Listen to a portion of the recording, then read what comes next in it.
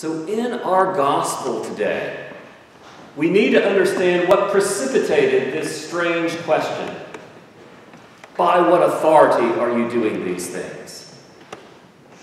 You see, before this exchange happened, Jesus had come into the temple with a whip, and he had turned over the tables of the money changers, driven them out, and said, "My Father's house is to be a house of prayer, and you have turned it into a den of robbers." They're asking him by what authority he's doing this, because he's impacted their money. You see, in that day and time, you could not take civil money into the temple and had the picture of the emperor on it. That's actually why our money has pictures of presidents and famous people on it. It's a copy of the Roman Empire. But you could not bring a graven image into the temple, so you had to take your regular Roman money and you had to exchange it for religious money. And the leaders of the temple figured out this is where we could make some extra money. And the exchange rate is very high. This was an economic question. Jesus was threatening them in their pocketbook.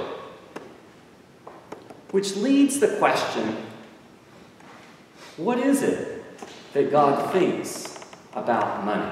This is the second week in a row that we've had a money-related gospel. Last week we had the story of the workers in the vineyard. Those who came, and the manager came and hired folks at the very beginning of the day, and they agreed on a day's wage. And all through the day he kept coming and getting more and more people. And finally at the end of the day, just before quitting time, he hired the last. Then when it came time to pay, he told his manager, start with the people who were hired last. And the people that were hired last were given a full day's wage. And the folks who were hired at the beginning of the day began to rub their hands together saying, "Oh, we have gotten a sweet job today. We are going to rake in the money now." But the people who were hired at the beginning of the day got a day's wage. And then they got angry. And they said to the landowner, "You cheated us! These people who came at the end of the day got a full day's wage, and I worked all day long, and you only gave me 1 day's wage." And the landowner says, "Wait a minute. Did we not agree at the beginning of the day that you would work for a day's wage? Why are you upset about me being generous?"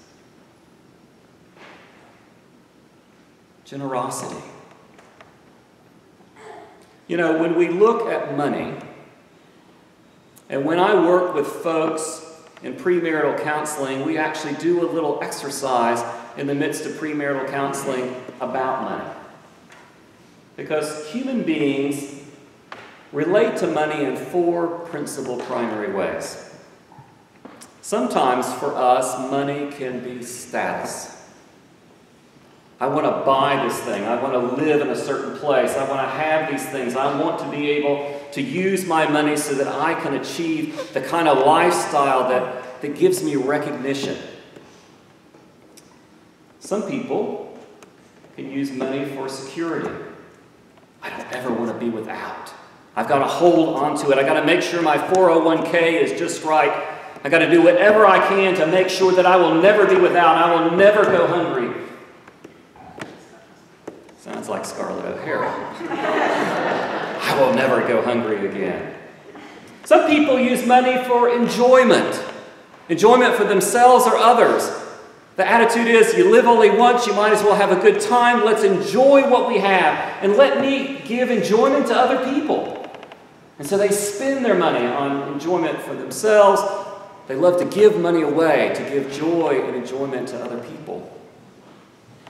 Some people use money for control. I think the best example of that would be some sort of capital campaign, let's say at a school, where they're trying to raise money and a person comes up to the campaign chairman and says, "You know, I'll give you $5 million, but it has to be used this way." Or parents controlling children. I'll give you this inheritance, but you have to live here or do this.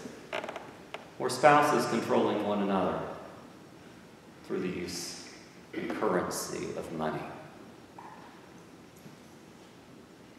I can remember going to an African Methodist Episcopal church in a pulpit exchange years ago. I'd never been in an AME church, and so some of their practices were a little different than I was used to. And some of them had to do with money. Instead of having a plate just sitting here for people to put stuff in, they had two very formidable women dressed in all white who stood holding the offering plates at the front of the aisle. And when the pastor called for people to come give their gifts, the women stood there and they watched what went in the plate. And every once in a while, there would be this conversation, and the woman would look up and intently and be going on, and then you'd see the person reach in and pull out some more. I mean, they were checking. You're not generous enough. Dig a little deeper. And when I got into the pulpit, it almost took my breath away because there was this huge banner on the back of the church. And it said, "Did you tithe today, or did you just give God a tip?"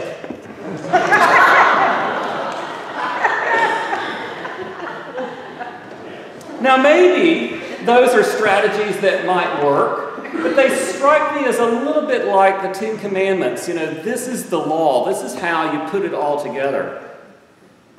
But I think if we want to see how God desires for us to use money, it's not any of those four strategies, it's generosity. And eventually God, realizing that we weren't getting it, gave up all his prestige and power and authority and left the heavenly realms and took the vulnerable form of a human being. God shows us in who he became in Christ Jesus what generosity looks like.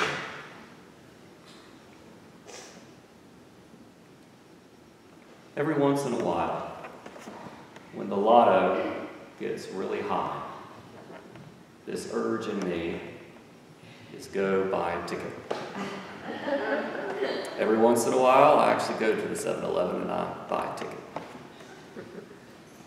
And I say to myself, gosh, if I won $20 million,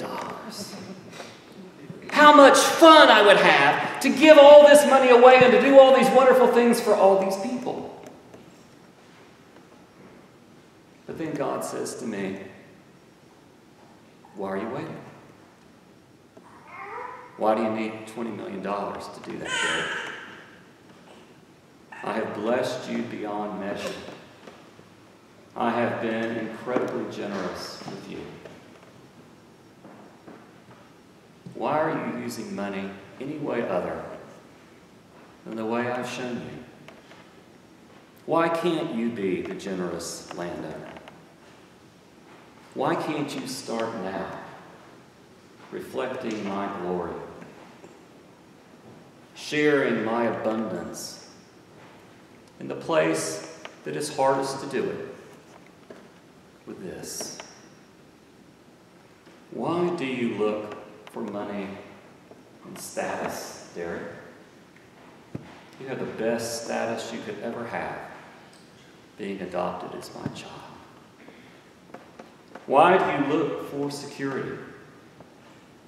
Haven't you seen enough in this world to know that the security of this world is so transient, and the only security you have is knowing that I have died and risen for you, and that you are eternally mine, and nothing, not even death itself, can separate you from me? Why are you using money for enjoyment? Enjoyment is fleeting, and what you're really looking for is joy.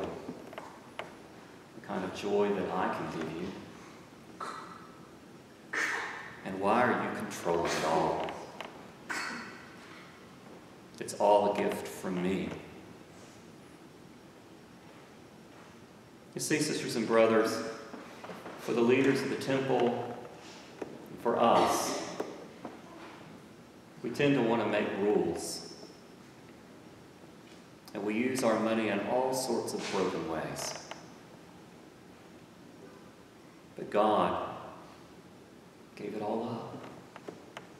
Gave up all his riches and power and authority and came in human flesh. He became the generous landowner who delights in giving a full day's wage, everything, to everyone. What's stopping me? What's stopping you from being that generous now? Everywhere we go, with everyone we meet. How can we use this to change the world for God's kingdom?